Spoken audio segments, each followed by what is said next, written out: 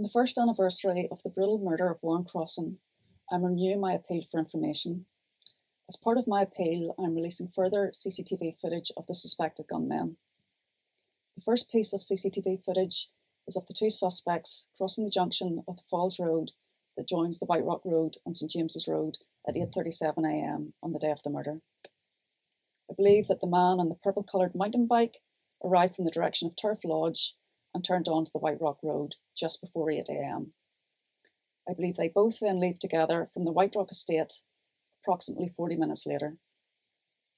They then travel along St James's Road, where a minute or so later they turn left into St James's Crescent.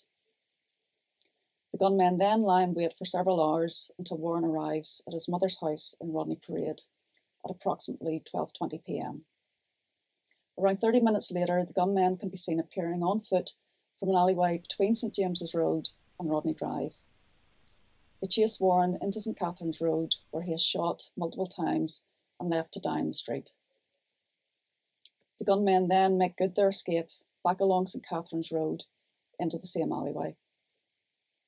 I'm appealing to anyone who recognises them from the CCTV or has information about the murder to come forward to police.